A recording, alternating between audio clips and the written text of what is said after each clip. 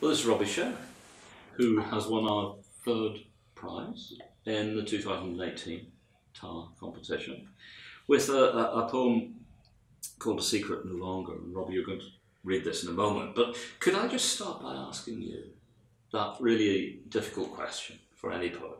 What made you think of this as a subject and this poem as a way of approaching the subject?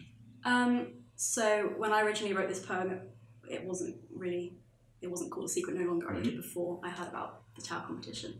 And I was doing work experience in obstetrics and gynecology in a hospital because I was thinking of becoming a doctor, which I've now decided not to do. But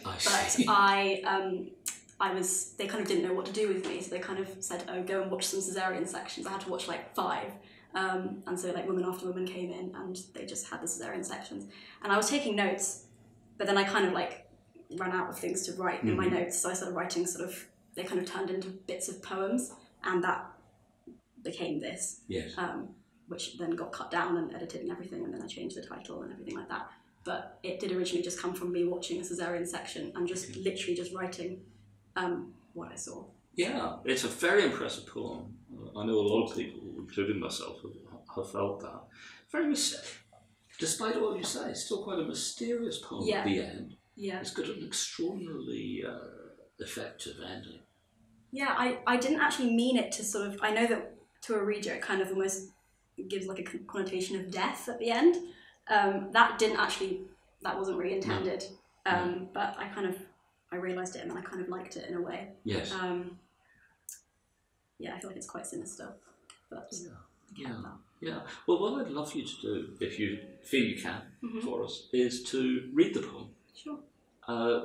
Partly because I think hearing it gives it an extra dimension. Sure.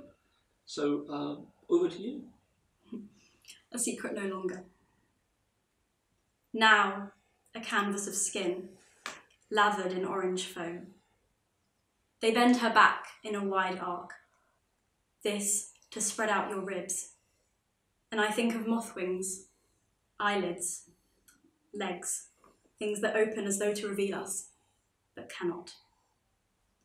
See how easy it is to push that first needle into her, swallowed then out, to be replaced by larger tubes. Puncture, reflush, aspirate.